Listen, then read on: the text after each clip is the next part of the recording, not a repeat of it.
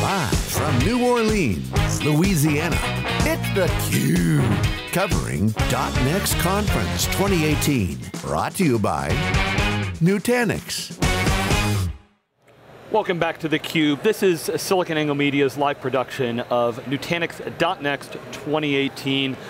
If you've eaten a lot of the cuisine here in New Orleans, you might want to do something to help burn those calories. And joining us for this segment, happy to welcome Sarah Robb O'Hagan, who's the CEO of Flywheel Sports and also the author of Extreme U. Sarah, welcome to our program. Thanks for having me. Tell us a little bit about your company and what brings your group to the show. Yeah, we're very excited to be here. This is a whole new experience for us. Flywheel is an indoor cycling business. So we started off as basically bricks and mortar indoor cycling classes, and we were the first company to put technology on the bike. So have either of you done spinning before, ever? I've seen them in the gym. Yeah. Seen them in a gym. So I take my bike out on the trails and get my kids out a bunch, but not indoors so much. In the old days, if you did a spinning class and the instructor was like, turn up your resistance, you'd maybe kind of pretend, but you didn't do it. Whereas we put tech on the bike, so it's like, oh, you have to hit this number and you got to get this output, and so it makes it much more athletic and accountable. And then we just recently launched a streaming platform, so now you can stream the classes into one of our bikes in your home. It's called Fly Anywhere. So we ended up coming here because I was speaking at the conference with regards to my book, and we were like, these are fun people. They're going to want to check out our bikes and our tech, so let's do it. Wait, so the tech people, are they getting engaged? Are they trying it out? Amazing, yeah. We've seen people like riding to win the leaderboard wearing jeans. It's fantastic. That is, I'm a runner, so. Yeah, me too.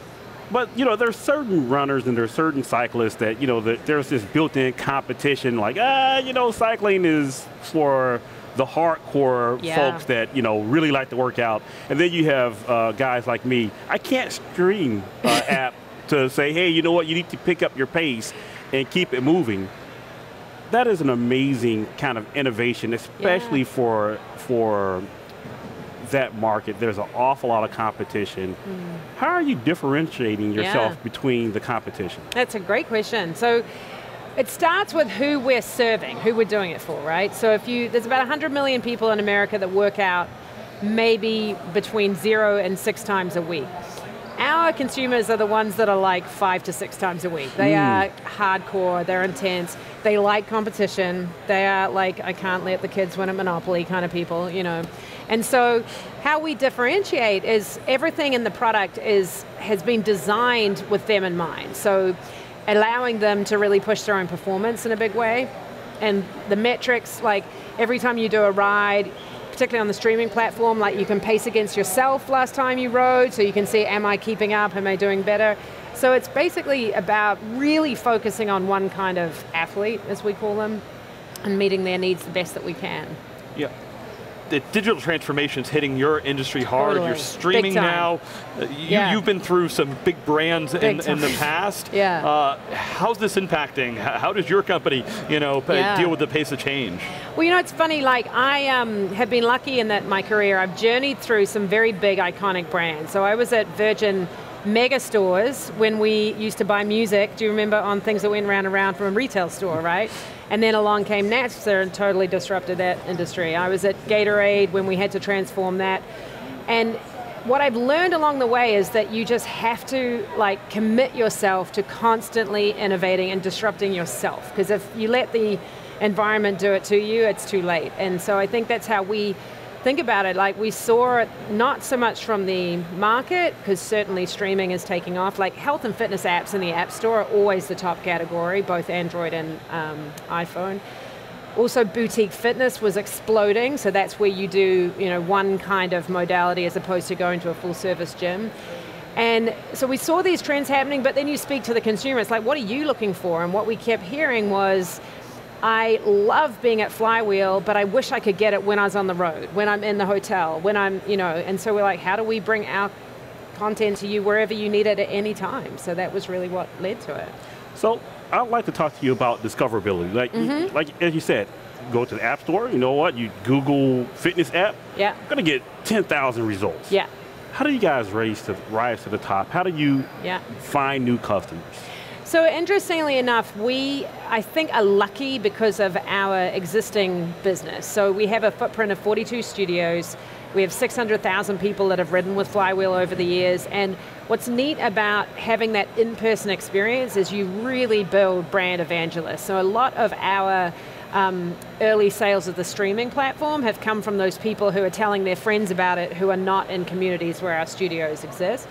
And then from obviously a paid digital ad standpoint, we can get very, very specific into lookalike types to the kinds of consumer we have, because they have pretty standard typical behaviors in terms of they happen to do a lot of marathons, they happen to do Tough Mudders and stuff like that, they're runners, they're doing strength workouts, so we can see what these kinds of people are online to like really be focused on how we target them.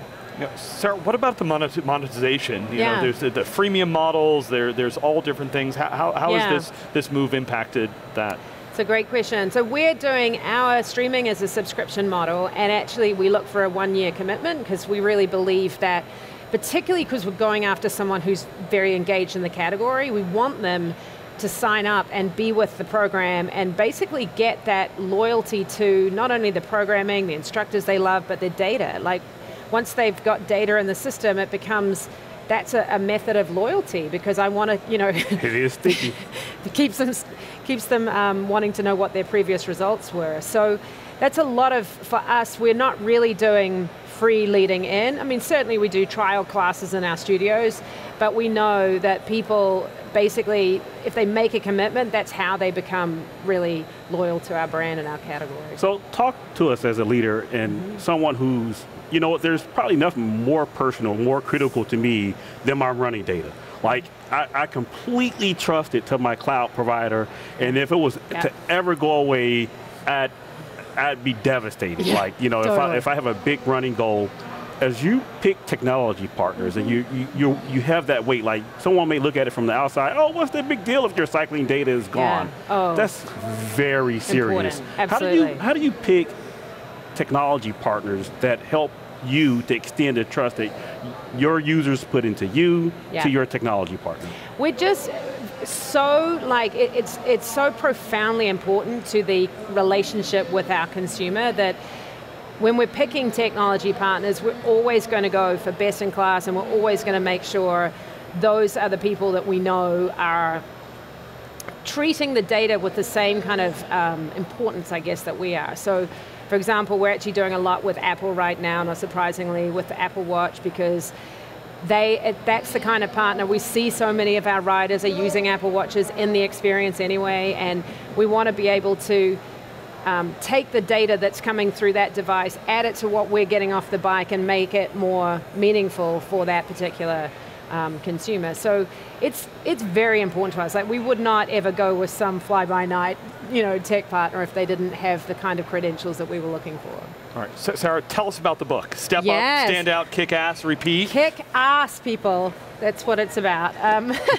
So I wrote the book about a couple years ago.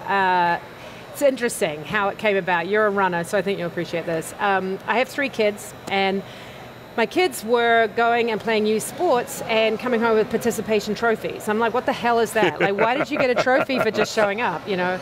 And then at the same time, I noticed in the workforce, like, younger employees that were coming in who were like, where's my promotion? I'm here. And it's connected, right? And so I started to do a lot of research, and I realized that for 20, 30 years, we have been raising kids from a self-empowerment standpoint to not expose them to risk and failing and all these things, yet the most successful people in the world have gone through really tough times to get there. And so I went down this journey of interviewing some really incredible people, like from Condoleezza Rice through to Bodie Miller, the skier, through to Mr. Cartoon, who's a tattoo artist, like all people who are top of their game at what they do. And to basically weave together what were the commonalities that got them there to help educate another generation of how to do the same for themselves. And then also applied it to business. So take those themes, and then how do you bring that to life as a leader within your team to get the most results out of your organization? Well, it's surprising. Well, I guess it's not surprising how many people in our industry that are high performers, executives that are also extreme athletes, whether they're they're extreme cyclists. I ran with a group of people the other day. One of the cyclists says, "You know what? My biggest complaint about the iPhone is only lasts 3 hours." Oh yeah, which is a huge complaint. That. And and that same attitude extends out. Yeah. One question about innovation. Yeah. How do you guys consider or approach innovation in a market that actually, you know, like cycling, pretty straightforward. You know, you get on a bike and you run.